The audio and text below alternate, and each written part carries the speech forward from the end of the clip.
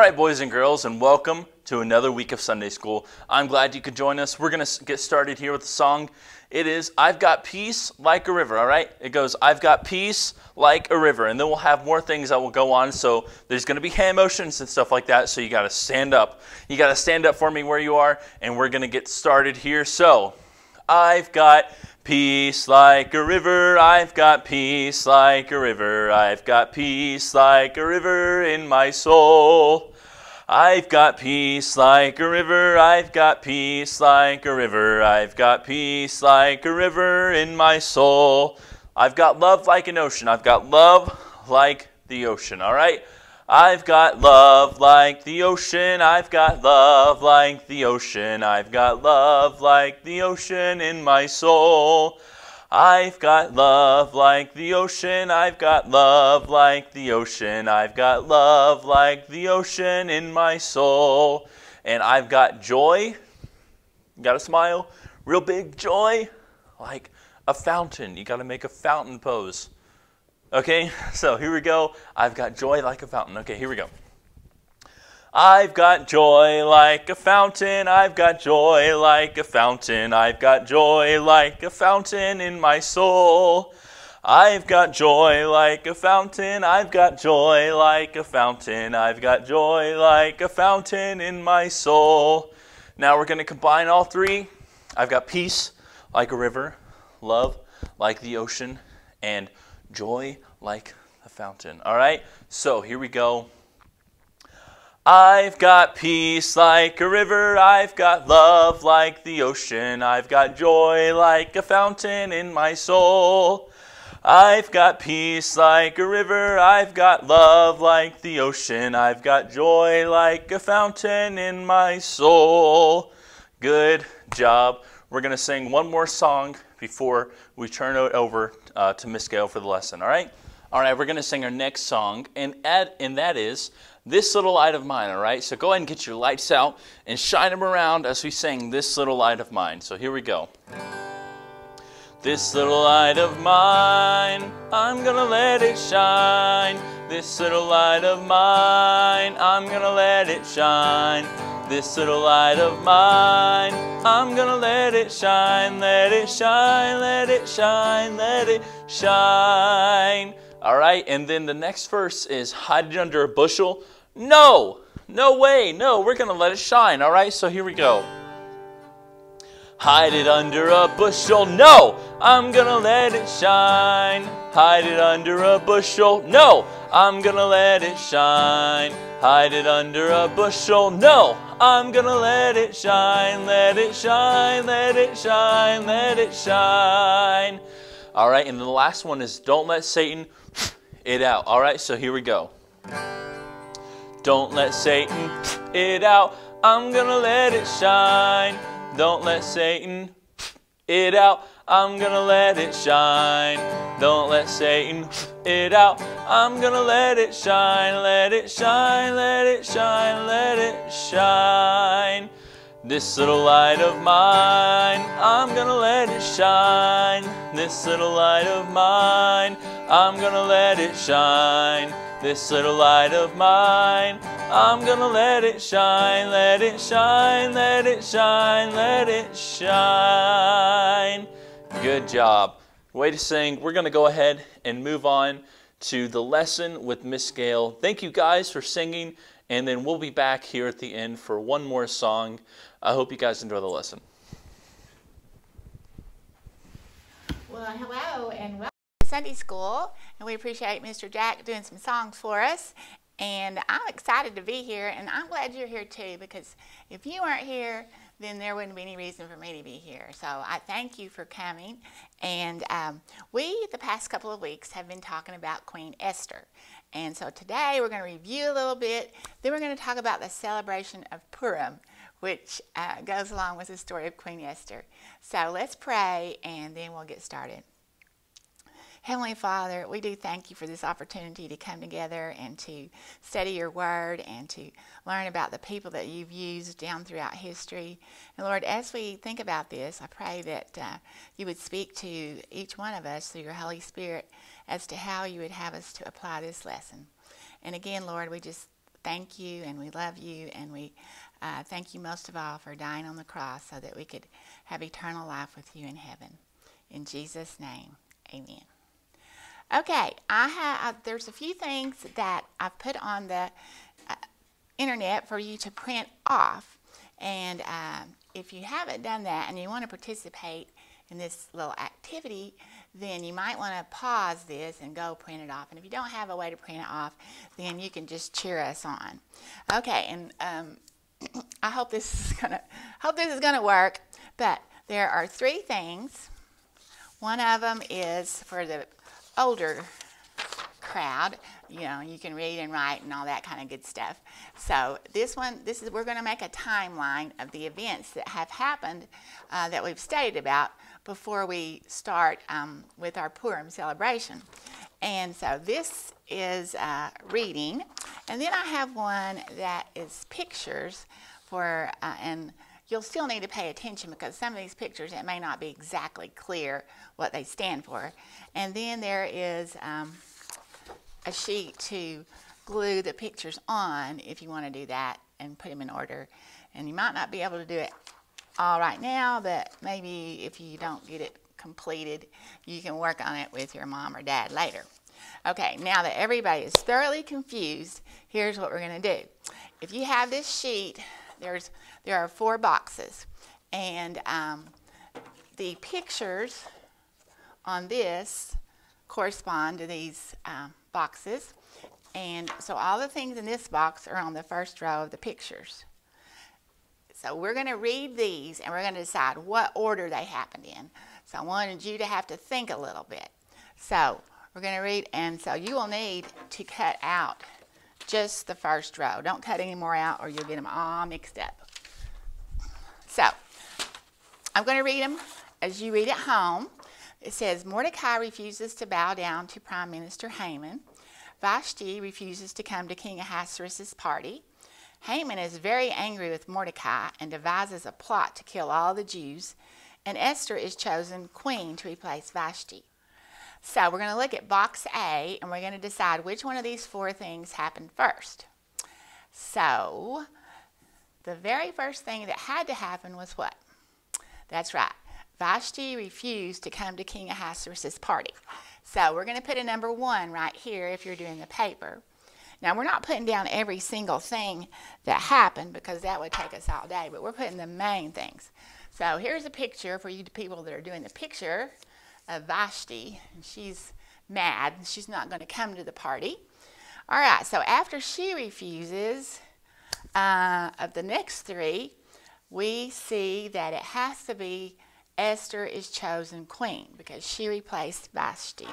So we're going to put a 2 right here. And we're going to put Queen Esther over here beside Vashti. And I was planning to color these before I put them up here, but I didn't get that done. But if you want to color yours even after you put it on, that would make it look really nice. Okay, so now we have 2 left. Mordecai refuses to bow down, and then Haman is angry. So which one of those would have to happen first? That's right. Mordecai would have to refuse to bow down. So that's going to be number 3. And then Haman is very angry. And I couldn't fit everything on my paper, but it says Haman is very angry with Mordecai and devises a plot to kill all the Jews. Okay, so here is Haman. You probably can't see him too well, but these people here are bowing down. And here's Mordecai just standing there, and Haman's kind of strutting along. Okay, and then, let's see, the plot to kill the Jews. Here's Haman, and he's really mad, and he's talking to King Ahasuerus, and he's telling him that there's some people around here that aren't following your laws, and we need to get rid of them. Okay, so now we're going to go to box B, and the first one says, the Persian priest cast pur to see which day Persian gods favored for killing the Jews. And the 13th day of Adar is chosen. The king's decree is sent throughout the empire. Esther inquires about Mordecai's behavior, and the Jews, including Mordecai, go into mourning. Okay, so which one of those things is going to happen first? Okay, that's right. They're going to have to choose the day because the king can't send out the decree until they choose the day, and they can't mourn until they know there's a reason to mourn. So we're just going to, it says number them 1, 2, 3, 4, but yeah, I think we'll just stick with that. Okay, so the first one in this group is going to be right here. The Persian priests cast pur to see what day would be the best day to kill the Jews. And then, once they have decided that, the king's decree, so that's going to be just right in order here. And then it says, including Mordecai, go into mourning. And when Mordecai is sitting outside the gate in sackcloth and ashes, Esther sends somebody to find out what he's doing and why he's doing it. And so she inquires about his actions. So let's see. That will be actually the Jews going to mourning. And then after the Jews going to mourning, then Esther wants to find out what is wrong with Mordecai. Okay, so we're going to put those up here. Here is it's kind of blurry, but it's a picture of the priest casting lots.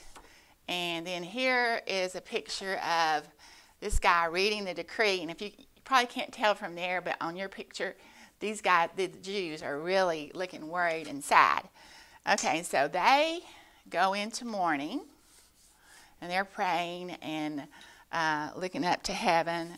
And then this is a picture of Mordecai. We don't see Esther asking him anything, but that's the best picture I could find. So she goes to find out what in the world is, actually she doesn't go. She sends one of her servants to find out what is wrong with Mordecai. Okay, so then we're going to go to the box C, and try not to knock the board over. All right, box C. Now I want you to be thinking. I don't want to do all the work here. You need to be thinking too. All right, the Jews in Shushan fast and pray for 3 days. Mordecai tells Esther about the decree and tells her to go to the king. Esther goes to the king, who extends the golden scepter. Esther protests that she could be killed for going to the king without being called. Okay, so we just had Esther inquiring about Mordecai. So what do you think is going to happen next? That's right. Mordecai tells Esther about the decree and tells her to go to the king. So Mordecai tells Esther, that's going to be number 1. All right, now, when he does that, she says, well, if you go to the king without being called, you can be killed. And I haven't been called in 30 days. So she protested that she couldn't do that. But Mordecai sends back, and this is our famous line, even though I don't have it on here now. He says, if you don't go to the king, then the Jews will be saved some other way. But you and your father's house will be blocked out. And he says, who knows, but that you have been put here for such a time as this. So she gets Mordecai to have all the Jews in Shushan fast and pray for 3 days. So that would be this one. And then after that has happened, and she's been praying too. She's been praying for wisdom and courage and how she should go about this. So she goes to the king, and he does hold out the scepter. So we're going to put those pictures up here. Oh, and I forgot to tell you, as we go along, you need to cut your rows out, but you probably figured that out. Or if you're waiting for me, then you need to cut the rows out. Okay, so this is Mordecai. She sent him some clothes, and now here he's telling her that she needs to go to the king.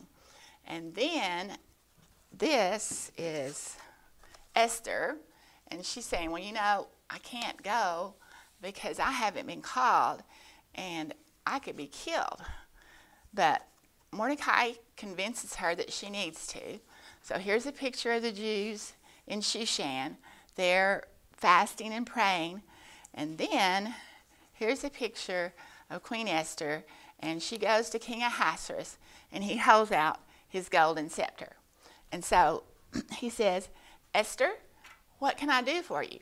And so she invites him to a dinner party, and at the dinner party, he asks her again, and she invites him to another dinner party. And so we'll take up down here. We are on box D, okay? On the 13th and 14th days of Adar, the Jews defeat their enemies. The second one says, Mordecai and Esther write another law which allows the Jews to gather and defend themselves. And during her second dinner party, Esther reveals Haman's evil plot to the king, and then Haman is hanged on the gallows that he built for Mordecai. Okay, so we know that the first one, has to be the last one because all these other things have to happen before the battle. So I left out a few things here, but we know that Haman has to be hanged before Mordecai and Esther can write the law, and he can't be hanged until he's been revealed. So this has to be the first one, and this has to be the second one, and then they write another law that says the Jews can gather together and protect themselves. And then on the 13th and 14th days, the Jews defeated their enemies. And let me put these pictures up here so you'll know which pictures go. This one, like I said, this is everybody pointing at Haman. The evil man is Haman. And this is a picture of the gallows. I didn't want to put a gruesome picture up there, so that's just them building the gallows. And here is Mordecai and Esther consulting each other about the new law. And then this is just the picture of the calendar of the month of Adar and the 13th and 14th. And if you'll remember, the reason they had 2 days is because Esther thought maybe there might be some enemies who were trying to trick the Jews and not attack on the 13th. So she wanted another day to fight in the city of Shushan, and they did kill 300 more enemies. Now, the Bible also tells us that they did not take the spoil. They were allowed to take it, but that wasn't their goal. Their goal was just to defend themselves. Okay, so now, just as a quick review, before we begin our celebration, I am going to read these in the order that they happened so you can get the picture in your head. Okay, and like I said, this is not every single event that happened, but these are some of the main ones.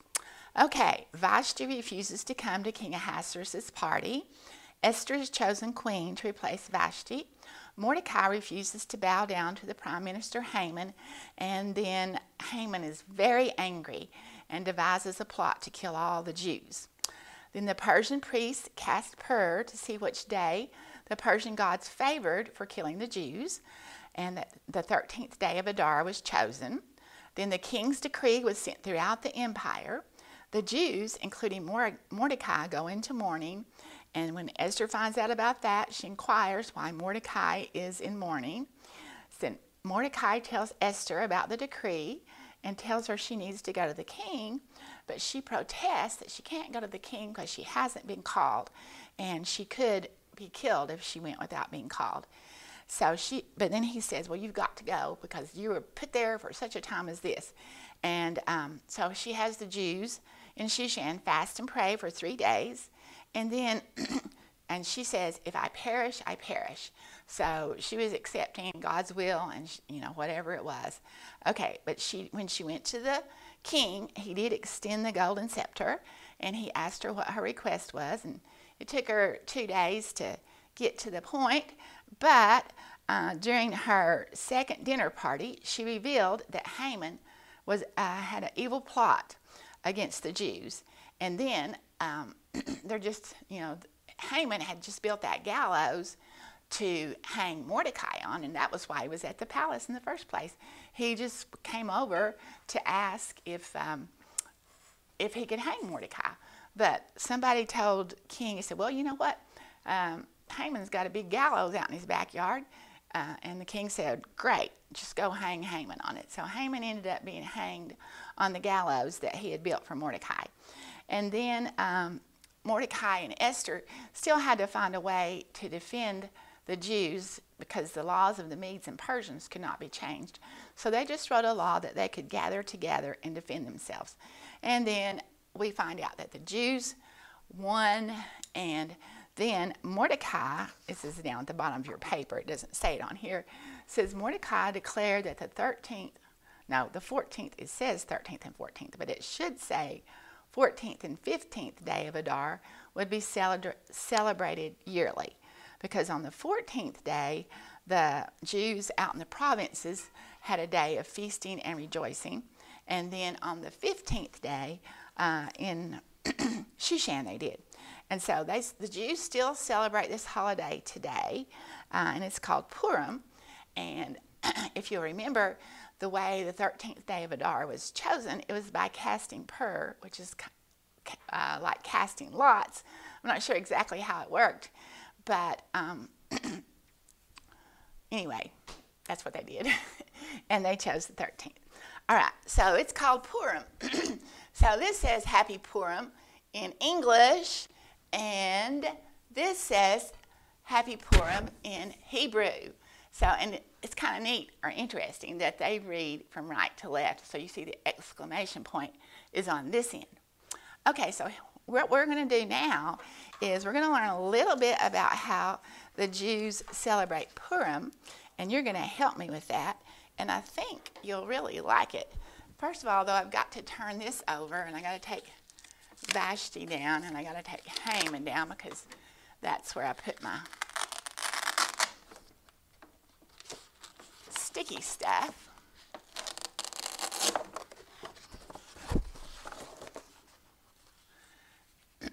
Okay, so the name of the holiday is Purim, and there are 4 mitzvot.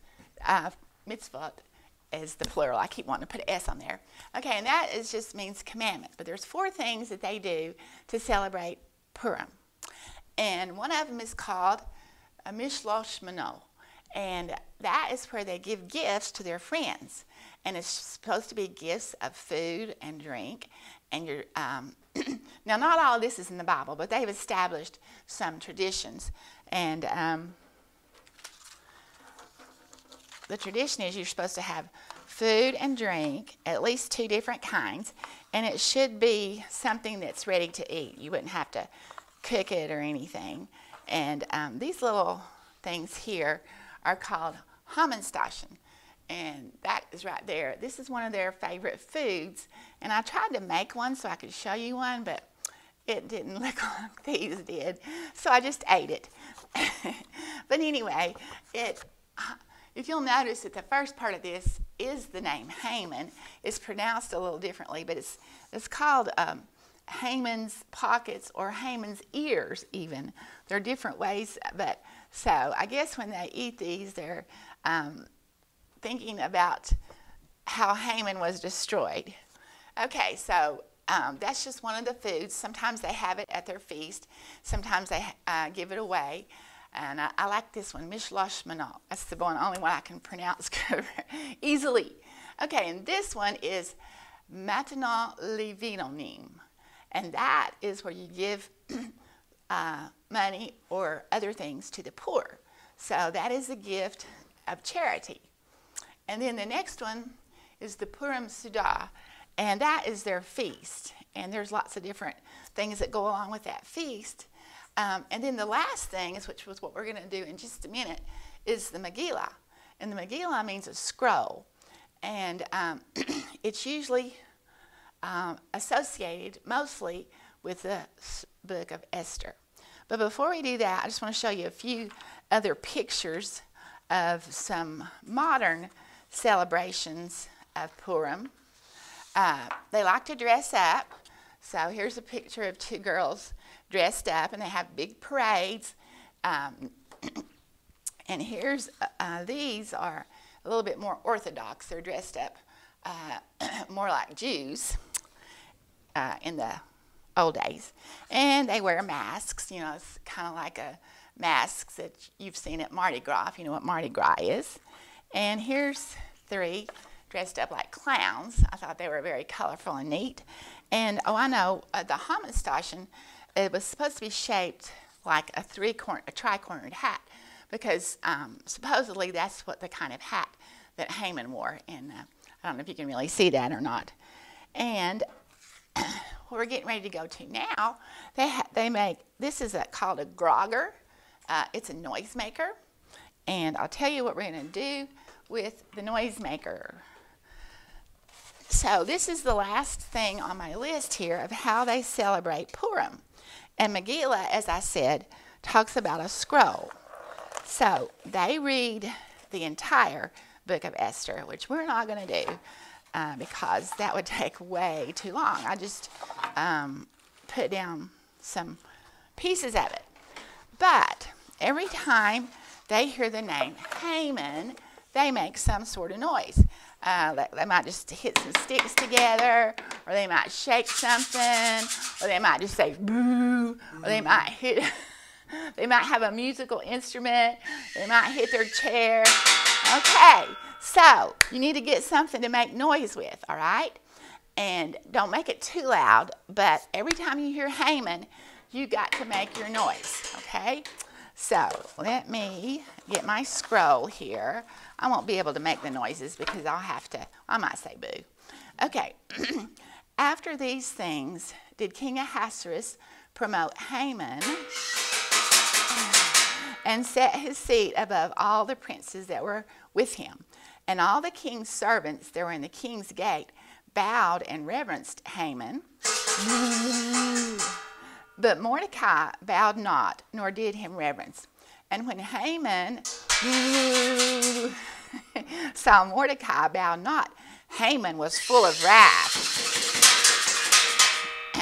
Wherefore Haman sought to destroy all the Jews.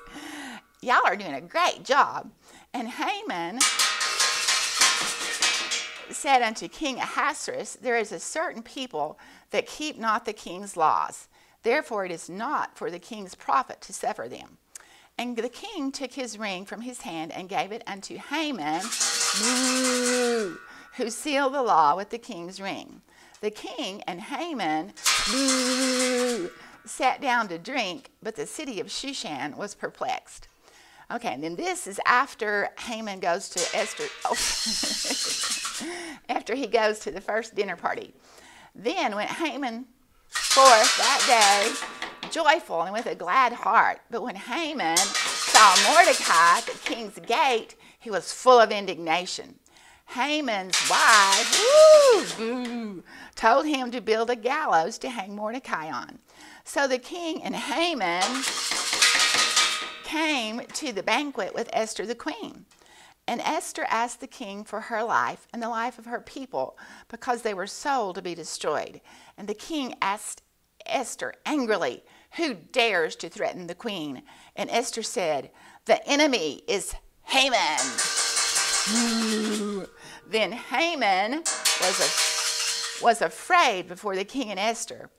And one of the king's chamberlains said, behold, the gallows which Haman made for Mordecai standeth in the house of Haman. So they hanged Haman on the gallows that he had prepared for Mordecai. All right, that was fun. Let's say Haman one more time. Okay, great job. Anyway, that is one of the ways that they celebrate Purim. And we're going to end our lesson with that and our Bible verse, and then we're going to talk just for a minute about what we have learned from what we've learned from Esther. Okay, so I'm going to read this, and you can read it with me if you want to. It's from Acts 17:26, and this is Paul speaking. He's talking about God, so God's name is not in the verse, but he has just said something about him in the verse before it. And says, and hath made of one blood all nations of men for to dwell in all the face of the earth, and hath determined the times before appointed and the bounds of their habitation. and that's Acts 17:26. And we compared that to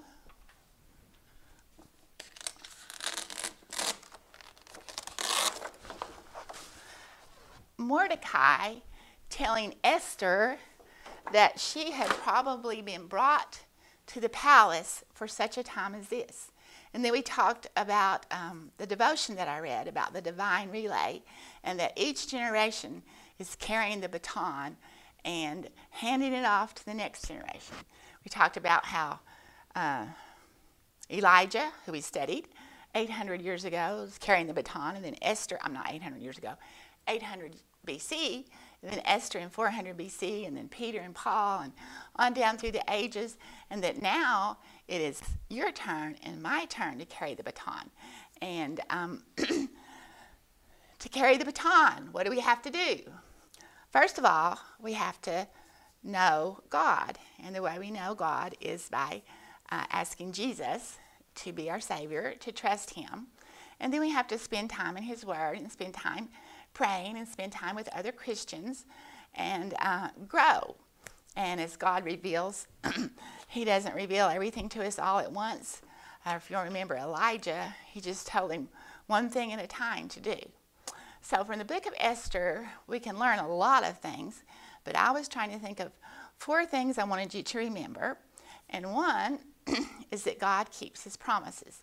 God had promised Abraham and Isaac and Jacob that He would preserve the Jews down through the ages.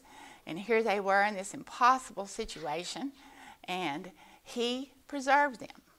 Okay, number 2, He is almighty. He can do anything. Like I said, this situation looked impossible, but they got rid of Haman, they made a new law, and the Jews prevailed. Number 3 is God uses people. The Bible tells us that Elijah was just a man, just like we are. And we know that Esther was probably a 15, maybe 16-year-old girl who went to the palace. So she was made queen, but before she was queen, she was just an ordinary person like you and me. So God uses people. And if we want to be used by God, we just need to be willing to do what He asks us to do. He asked Elijah to do some pretty difficult things, and He asked Esther to do some pretty difficult things. And He'll probably ask us to do some pretty difficult things.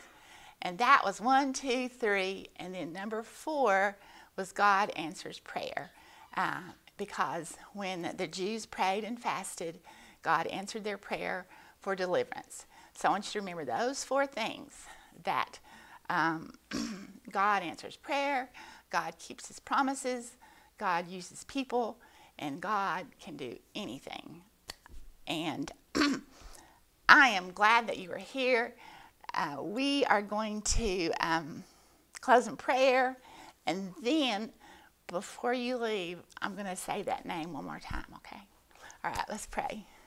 Heavenly Father, we thank You for the fact that You answer prayer, the fact that You use people, the fact that You keep Your promises, and the fact that You can do anything. We thank You for Jesus, who is our door to You and to heaven. And Lord, we thank You for the story of Esther, the history that we learn here. And we thank You, Lord, that You have given us celebrations where we can remember the things that You have done for us.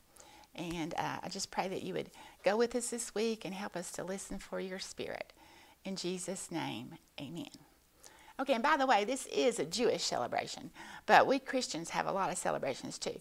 Okay, is everybody ready? Amen. We're going to sing one more song here. I hope you guys got something from the lesson today with Miss Gail. The last song we're going to sing, though, is Thank You, Lord, for Saving My Soul, okay? So here we go. Thank You, Lord, for saving my soul. Thank You, Lord, for making me whole. Thank You, Lord, for giving to me Thy great salvation so rich. and free.